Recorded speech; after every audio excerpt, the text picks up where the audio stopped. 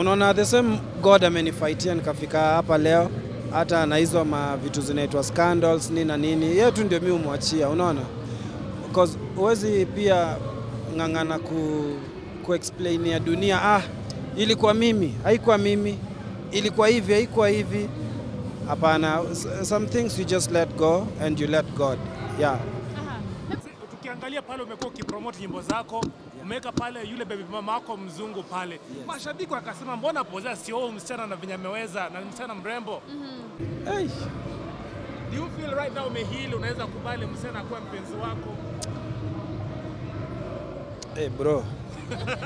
Ama bado unaendelea kunurse wounds? Okay. Sawa. I don't know, but women. Hey. I love them, but I also fear them. Why? Hey, I fear you women. Hey. Why? I mean, not all of them are bad.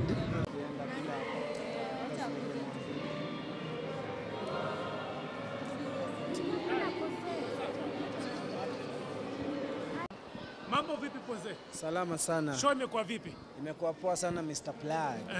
Yes. Nimekuona pale umeingia na madances, umeua watu, yani wamejinamia kabisa.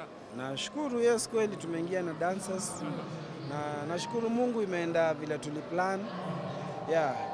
Imekuwa muda sana tuone Posey akiperform.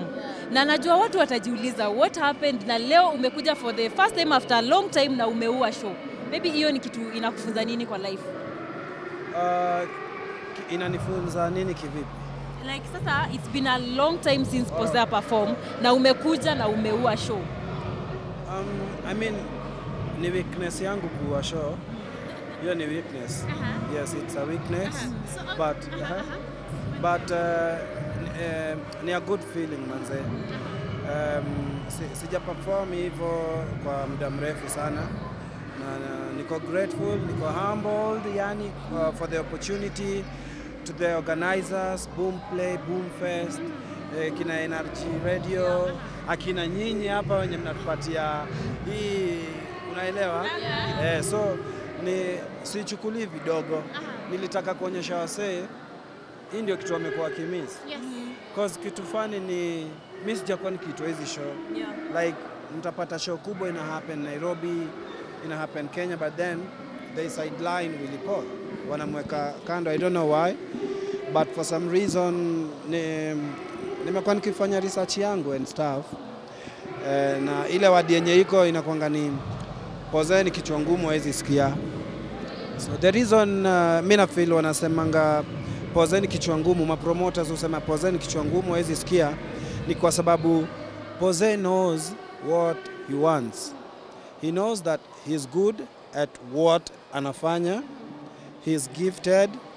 Na Mungu aliweka hii gift ndani yangu inilipia bills, ile watoto wangu, ile mamangu, na ile pia watu wengine wenye wanahitaji, unaona? Kama venye tu mmeona hapo. You can tell, yani that's a heavy team. Hao watu wote mmeona hapo kwa stage wako kwa payroll. You understand?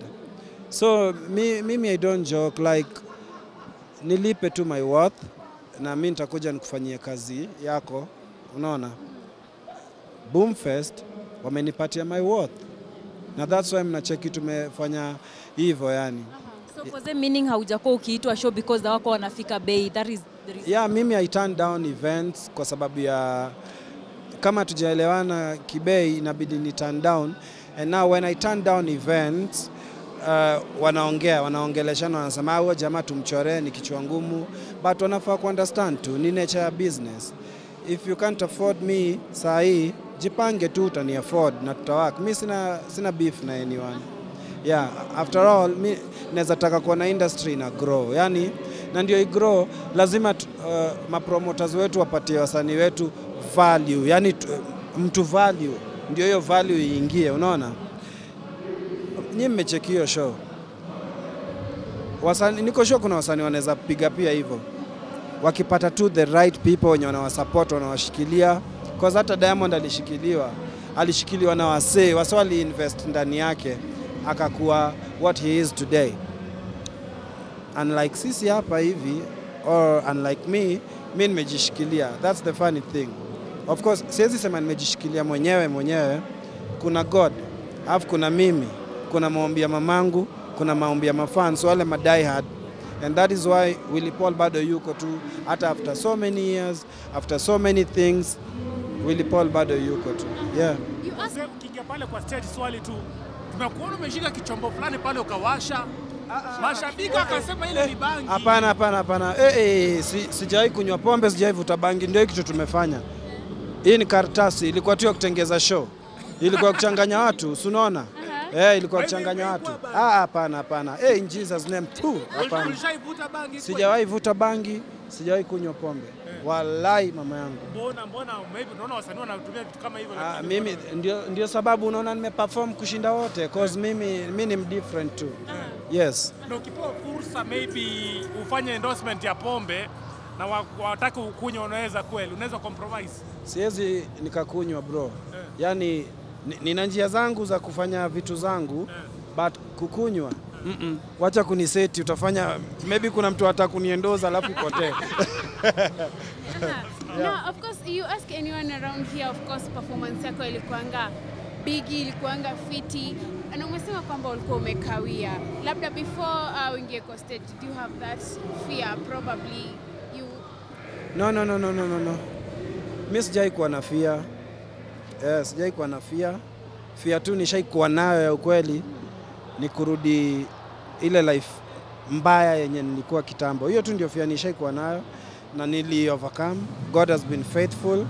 Yeah, na about stage na watu kwanza before nipande stage si uomba. Hata kama hapa tumeomba, yes, sisi pray.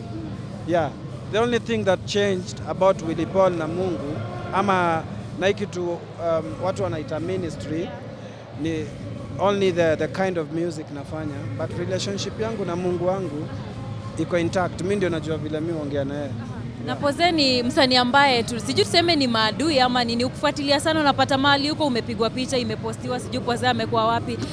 Na tuliona mtu kama Terence alifuatilia wale watu ambao wanafanya vitu kama hivyo akadili nao. Wewe kama Poze, labda ni kitu gani unafanya kuhakikisha hao watu wameacha kitu ambacho wanafanya, because they have been doing that for a long time?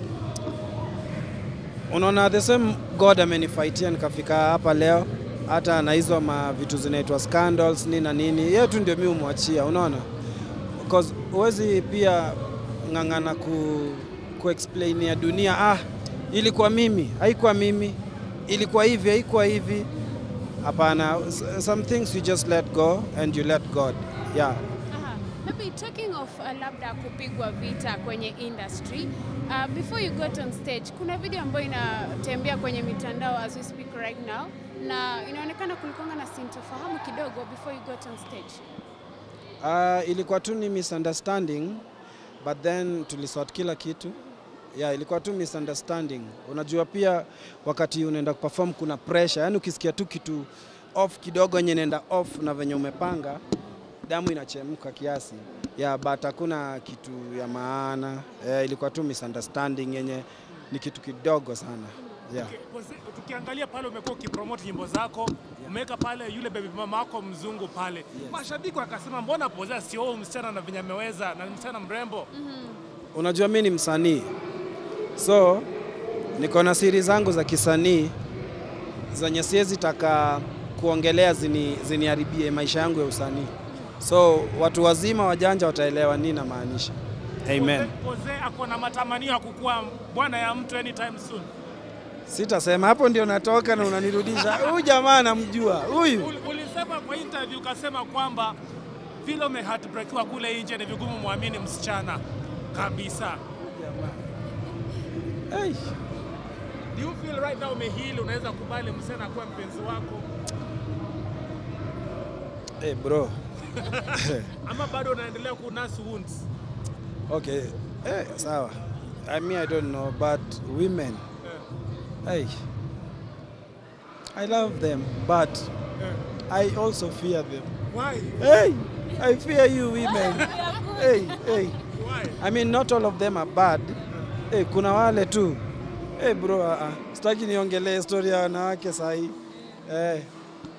Okay, mimi nilikuwa hapa tukitoka huko kwa girlfriend and everything, we see you kwa social media pia, it's about the haters. You as a celebrity, about the haters. You as a celebrity wa Kenya, an artist, what do you do in order to, yani unafungilia tu, unafunga tu masikio yako, you don't listen to the hater, and then the haters, and then you move on? What do you do exactly so that you can encourage someone else mwenye anaona haters anasikia tu ni hivyo, it's enough is Aniache kuimba? I don't pay attention to that. I don't give them attention. I just do me. I do my good work. I do my good music. Yeah, and I act like hakuna haters. I mean wako, but I don't give them time. Yeah. Poze, swali ya mwisho tu kutoka kwangu. Poze kwa muda mrefu, sijui kama unamjua Sabato. Alikuja akasema Poze atafute manager na atavuka boda zaidi. Umekuona na Jeff, siku hizi mnafanya kazi pamoja. Ina maana kwamba umesharudiana na Jeff na right now kuna management kubwa sasa. Si hatujaiko sana. Hatujaiko sana. Hata sasa Jeff alikuja hapa, but akakimbia kwa attend kwa kuna issue zingine za kimuziki pia. So unajua album inatoka, so day and night tunawaka. Yeah. Tunaona wasanii wengine wako na managers kama watatu, mmoja local, mwingine international, mwingine Africa. Sasa haja gani uko na managers watatu na wewe una talanta? Anyway, ni sawa. Nimesema tu. I mean, you know, ukiwa na hiyo talent, huwa ufanyi so much. Unafanya tu kidogo na inaenda.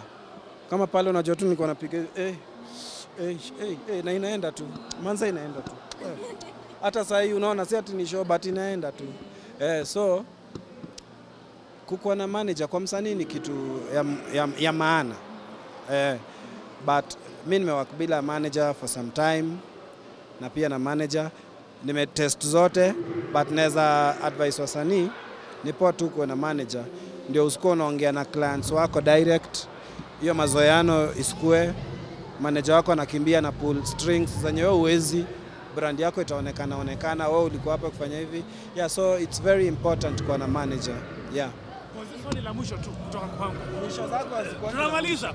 Poze alikuja, tulifanya utafiti kasemekana kama right now kile ambacho Poze anapanga ni kufungua record label ilikuwa kubwa zaidi na pia kufungua radio station. Is that something that you're planning to do? Nani ashasema surely? Tunaza ndani sisi. Hapa nitakuwa najiwekea ndani zangu za ndani naziweka ndani. Juzi natufikia Poze ako na pesa nataka hadi anataka kufungua kwenye radio station. Tuko na plans. Niaje? Bwana asifiwe. Shentere baba ko shentere baba.